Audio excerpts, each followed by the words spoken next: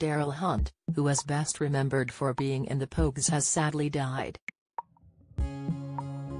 The band's official Instagram account shared the news, posting a black and white photo of the musician holding a guitar case. In view of their 18,500 followers, his bandmates shared they were saddened beyond words. The Pogues confirmed the guitarist died yesterday in London.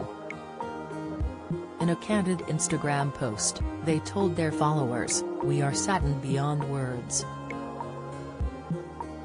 Our Darryl passed away yesterday afternoon in London. Darryl Gatwick Hunt, April 5, 1950 to August 8, 2022. They added lyrics from their song Love You Till the End, which was written by the musician, concluding, "I know you want to hear me catch my breath. I love you till the end." Tributes poured in for Darryl following the news, but the cause of his death has not yet been reported. Bandmate Spider Stacy paid tribute to the bassist on Twitter, writing, "This is wretched.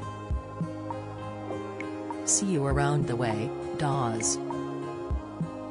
It's in the fridge #tricky trees." Farage wrote, "Very sad to hear this." Stephen Boone penned, "Terrible news. Condolences to the band, his friends and family." Brown shared, "Heartbreaking. My love to you and yours." Peter Kinnaird shared, "So sorry to hear this." Eddie Hernandez said, "I'm so saddened to hear this terrible news. Darryl was a phenomenal musician and an all-around lovely chap. R.I.P. The musician and songwriter was born in Christchurch, England, on May 4, 1950.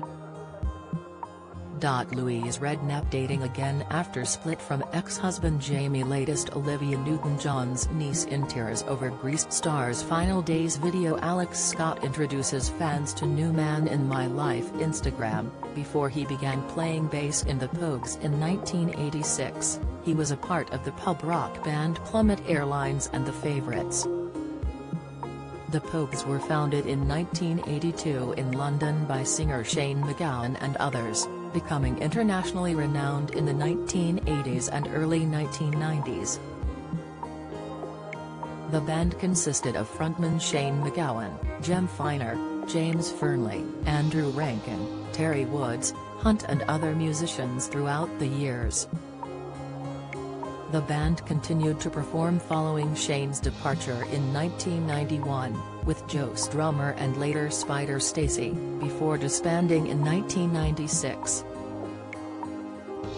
They reformed to tour together in late 2001 until 2014, but did not record any new material during this time.